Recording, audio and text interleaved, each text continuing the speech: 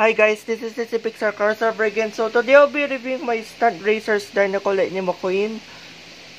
So in case you haven't noticed that I have like a bit some upgrades. So I actually have a new table right now, which is a Disney Pixar Cars themed table. Which I normally use like the white one, which you normally see in my videos, which I normally use like the classic old white one, which I have like for several years now, I guess.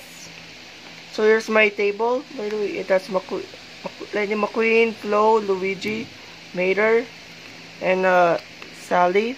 There, that's the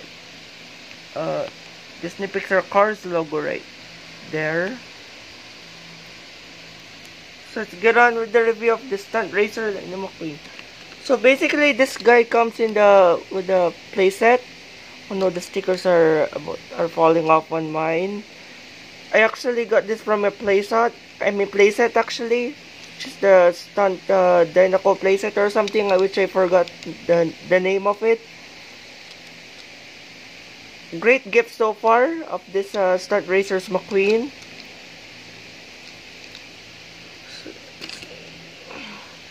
Basically, so the main reason of these Stunt Racers are this. When you like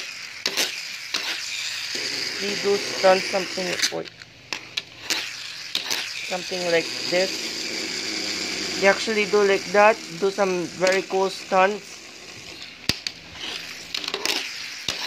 So that's the main playability for these cars. So yeah, so now in the comparisons of the original DINOCO Lightning McQueen or the OG DINOCO Lightning McQueen, pretty much different expression, same decals actually. I mean details. 95. By the way, the tires of this guy is made of rubber, and tires at the back are made of rubber. I mean, then the front tires are plastic. The back, DINOCO logo, number 95. Same thing on the other side, but no Lightyear tires though.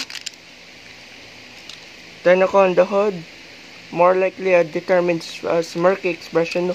No DINOCO right there in the front of the spoiler. That's the difference.